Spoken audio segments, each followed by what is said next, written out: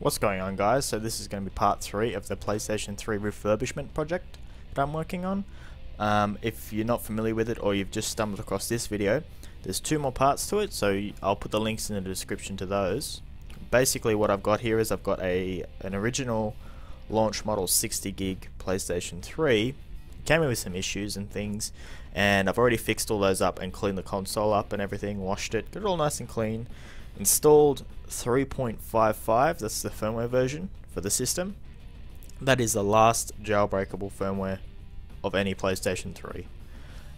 If you're new to jailbreaking or you're just not too sure, you may see people talking about 4.46 custom firmwares and stuff. These aren't actually custom firmwares in the same sense that 3.55 has a custom firmware. These are 3.55 firmwares that have been modified with 4.46 like I've got here code, and that basically makes the system think that it's running on 4.46 when in fact it's still running on 3.55, but it has all the features from 4.4. So what I've got here is I've got the Refurb firmware. That is the custom firmware that I have chosen just because it's spoofed to be 4.46.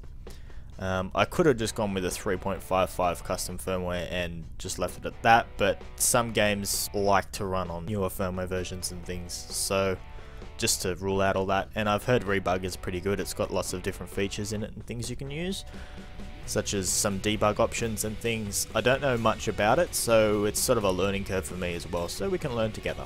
So what I've done here is just the standard PlayStation 3 setup, I guess you could say, of how to install firmware off a flash drive.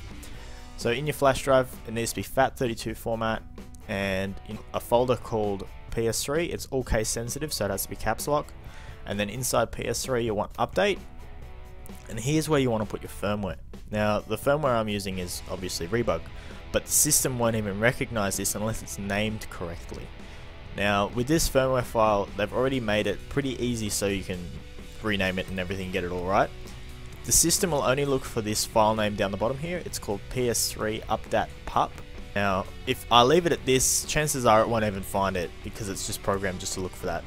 Newer firmware revisions do a bit more searching, but a newer firmware revision won't be able to be jailbroken anyway, so that's pointless. So what we're going to have to do here, we're just going to have to rename it. If you're in Windows 7, you can just right click and go rename, or if you're in OS 10 like me, you can just click it twice, press delete and enter. There we go. Now it's all done. Now what I'm going to do is I'm going to move over to the PlayStation 3 and we'll go through the install process.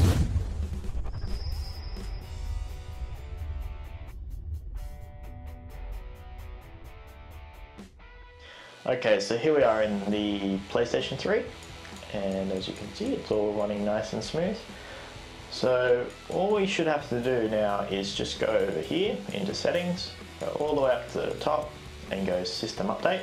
Now be sure to not have the console connected to the internet just in case, but if you do, just remember, always go to update via storage media. I've already got my flash drive already plugged in, so it's all okay. Press X, enter, and here we go. It says the following update data was found. 4.46.1 Refurb RE. So there you go, that's the right one. We'll go enter, please wait. User agreement, and it just says this software is no way endorsed, supported or licensed by Sony. Blah blah blah blah blah. No warranty, piracy, this software is not intended for the use of piracy, so don't use it for piracy. Please refer to your country's region copyright laws. And it just has the donate information. So we just go right arrow, accept. Okay, now this is something you should really do. Basically this disables automatic system updates, so you do want to go yes, and then you want to go down and press start. Now this is probably going to take a few minutes, so I might just fast forward the video or just cut through it.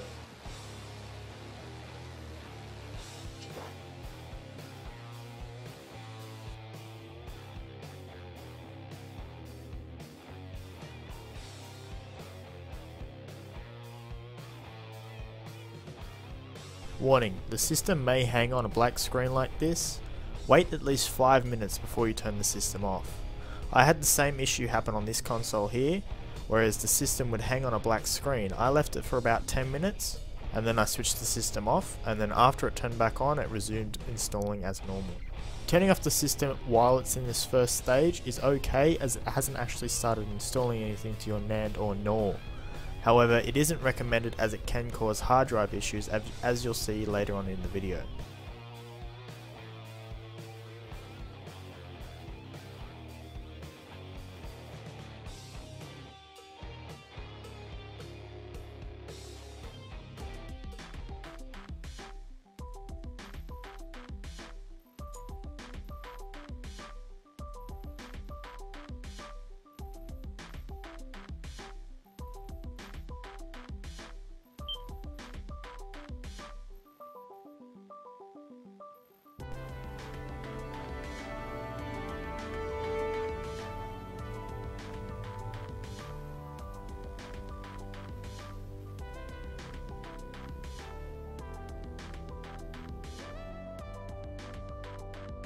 Okay, so here we are in the new firmware. Hooray! I've never used Refurb before, so it's new to me as well. As I can see, the PlayStation Store logo is now red.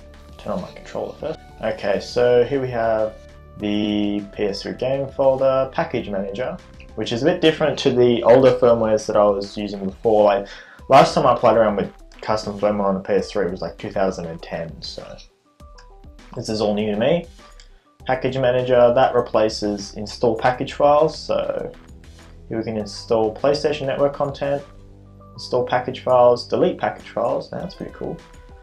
Go up here, all the same stuff. Here we have the PS Vita system application utility. That wasn't in 3.55 because PS Vita wasn't even around then.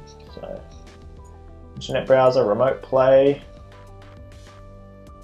Cool. I'll try it with my PSP. Nothing new here. PlayStation Store. Did I just say? I am. Sorry. Oh. No? I don't know. We've got PlayStation stuff twice. I don't know why. Friends. I've got no friends. Sad face. Videos. That's just my flash drive with the firmware on it. Music, nothing new, nothing new. Let's see what's here. Debug settings. Ooh, let's have a look in here. WMA, let's turn that on. A-track, that's on. NP environment. Yeah, I don't know what that does. Let's not play with that. Back. Fake free space for retail console. Fake limit size.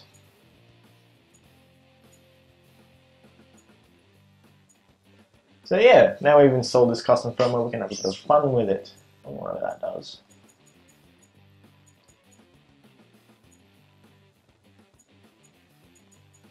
I believe I have to restart the system. Off.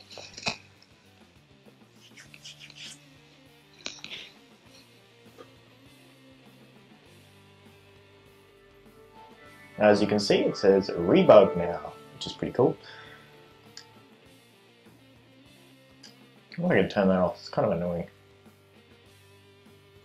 That warning at the start. Turn the controller on. So yeah, now what I'm going to do is I'm going to install a few little apps and things, and then we should have some fun with it. So if you liked the video, please don't forget to like, comment and subscribe, and I'll see you next time.